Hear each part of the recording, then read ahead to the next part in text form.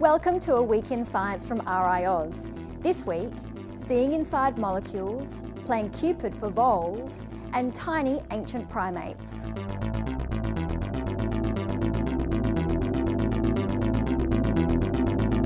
First up, an imaging technique that allows us to see inside molecules.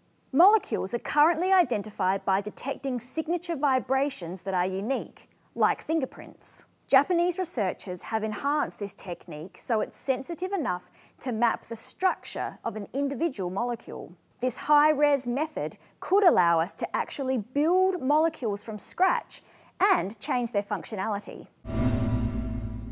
Researchers have played Cupid with prairie voles using a special love drug. Voles are one of very few monogamous animals, forming lifelong pair bonds. Bonding naturally occurs after mating, when changes to the vole's gene structures trigger the release of certain love hormones. Scientists injected female prairie voles with a drug that made these genes trigger the hormone release, causing them to pair off without ever mating. I wonder if that will work in humans.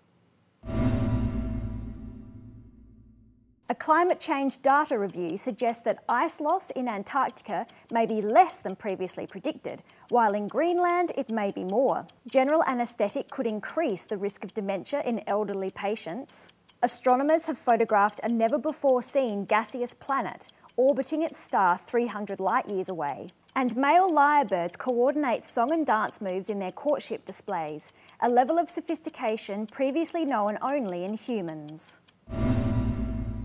Wrapping up this week, let's step 55 million years into the past.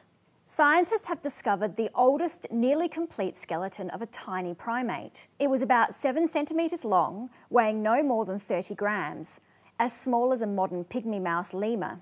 Features of the skeleton suggest it was a frequent leaper, had good vision, and ate insects. This discovery helps us understand the early evolution of primates and when they split from human ancestors.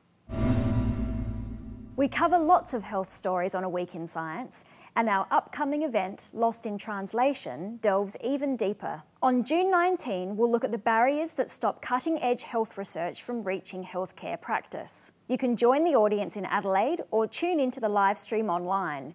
Details on the RiAus website. That's been the highlights of another big week in science. For more information and science news, jump onto the RiAus website at riaus.org.au, where you can also sign up for notifications of future episodes.